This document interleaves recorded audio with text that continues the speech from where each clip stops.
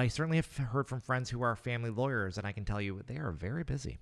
Yeah, absolutely. If you probably didn't love your spouse before or like them, you probably like them less now. Yeah.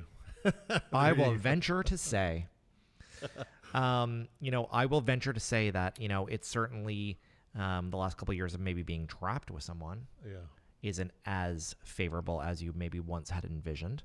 And, if you owned a home together and you're going through a breakup, that might be challenging. Absolutely. And it's probably why some people stay together, quite honestly. I think some people stay together for finances. I think some people stay together for that old adage, like we're staying together for the kids. Yeah. I don't really know if that works or not. I don't have kids, so I can't really speak to it. But, sometimes people are better apart than they are together. Yeah.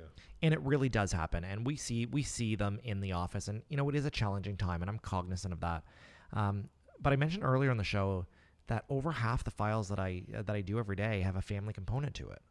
Mm-hmm. And that may be a family component where there has been a separation or a divorce. And maybe they're receiving some child support or spousal support, or maybe they're paying it.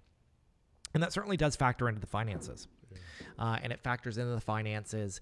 We can certainly use the income up to time the child's 13 years old. After that, you're on your own because we think they're going to age out during the term. But a child that's 12 years old or younger, we can certainly use all of the child support. All right. So what advice do you give people who are at the stage where they hope that things are going to go well, they're in love, whatever term you want to use, and they're buying a home together, they're entering this contract together, whether they're living together or married, it's according to the law, it doesn't matter. It's the same thing. So what advice do you give people at that stage? I think the first step is, if you're married, then obviously the Matrimonial Property Act applies. So I think that's really important to understand what the law is and get some legal advice. There's two different ways that you can take the title in Nova Scotia, and I assume in many provinces it's very similar. Yeah. You can take it as joint tenants or tenants in common, and so that can really impact how things happen if one of you were to die. Yeah.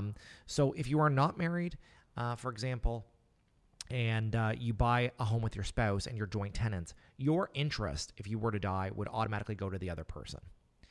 If you were not married and you bought the home and you do the title as tenants in common, whoever dies, their interest would then go to their estate. Ooh.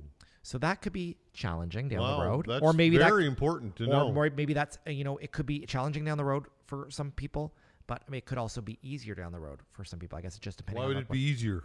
I mean, well, if you are planning on giving your financial interest maybe to your kids or I suppose, your heir, having it as tenants in common is probably the way to go. So let's suggest that happens. Somebody dies and you're in year 3 of a 5-year term. Mm-hmm. What does that mean for the person that's living when their interest goes to the estate and that person may not be able to pay for or qualify to remortgage that house alone? That might happen. And I'm sure it does. And maybe the estate needs to buy that other person out, or maybe the executor and the remaining owner would agree to sell the home and then split the interest on however the scheme was set up with the tenants in common. These are for non-married people, right? This would be for non-married people. Right. If you're married and the property is your matrimonial home, then the Matrimonial Property Act applies. So regardless if a spouse is on title or not on title, they have the same beneficial interest. Yeah, exactly. So let's say, Todd, for example, you are a single person, and down the road you decide you're going to get married, but you never update the deed of your home because you're like, this was always my house. I'm going to keep the house. I don't want to change the mortgage. I'm in the middle of my term. But your new spouse would then become a beneficial owner. As soon as the marriage is done? Correct. Day one? Mm-hmm. Wow. Wow, that's very when interesting. They occupy it as a matrimonial home. Okay, let's... If it's a rental property, that would be different. Okay, so let's say that you have that somebody's cognizant, to use your word, of these things. Mm-hmm. Can they then, through a lawyer, create some type of prenuptial agreement, if that's the term that we use here in Canada? So if you're not married and you want to get such an agreement, it would be considered like a cohabitation agreement. Right. And it would really lay out what the financial terms would be if there were to be a separation. So then, there's no gray areas, I guess. Mm-hmm. So I think that's important to think about. And I know a lot of adults that maybe are on their second relationship, and they will leverage that cohabitation agreement. I actually had borrowers in my office a couple weeks ago, and I won't give obviously their specific situation. But with one borrower, they actually brought it up, and I brought it up. They're like, you know what? We've already had this conversation. And I'm like, you know what? This is so mature. They had, at least one of the borrowers had been through a breakup, and the other one, it's like, this is the right thing to do. They both had money, Todd. Yeah. So it wasn't like one was having maybe more leverage over the other one, but they're like, you know what? We just want to lay it all out so we know exactly where we're at, so there's no questions. And, you know, the one thing I can say from being a mortgage broker, I think it's kind of like I'm a therapist in some ways. And when there's matrimonial breakdown, people get crazy about two things. One thing is kids, and the other thing is money. And not in that order necessarily. Honestly, it could be interchangeable. But those are the two kind of contentious issues. And getting your intentions down up front is really important. How often do people do that? What would you say? I'm going to say less than 10% of the time. Wow. Maybe less than 5% of the time. Wow.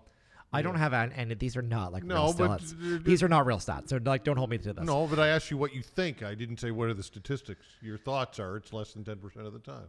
I would be curious to know, and I don't know if there's any stats out there. So maybe we'll do some research. I'm looking at our your crack team beautiful over there. Team. Yeah.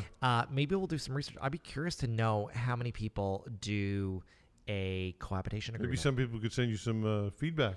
Yeah. And, you know, if there are any family lawyers that are listening to our show, write me. I'd love to know this. The other thing I'm really curious about, how many borrowers do you think have a will? That's a good question. What do you think? Very low percentage. Really? How do you know that? I hear of the stories of family members that die, and it's always going through probate and all of these issues. Yeah. And a lot of them will die intestate. Yeah. Which means no will. Yeah. You know, I think older people have wills because maybe people smarten up when they get older. Yeah. I don't know. It gets ugly, though, when it has to go to probate, right? Obviously. You and know, expensive, too. We have about 14,000 clients here, and clients do die. There's the headline of the day. Clients do die. They should use that as your sales moniker. I get the calls, and I'm I get calls joking. because they're curious to know if they took the creditor insurance. So primarily, we offer creditor insurance with our mortgage product through Manulife. I'll just put it out there. And we offer life and disability insurance, and I'm not an insurance person, but I know it's a good insurance to have creditor, at least to get over the gap to maybe get a whole life or a term policy or something that might be more of a longer term solution. All right, we're running out of time. How do people get a hold of you?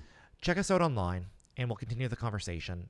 You can check us out online at teamclinton.ca/radio. Lots of great information there, and you know, if you have any questions, certainly give us a shout, and lots of great blog posts as well. And of course, you mentioned all this will be on your website. All the links to all our audio and video. Exactly. After this weekend, you know, obviously we're on Saturday and Sunday. We will get it online, and it will be all on our social media. So check us out on the website, and you can certainly surf through to our social media and check out any of our previous shows as well. Thanks, Clinton. Always great.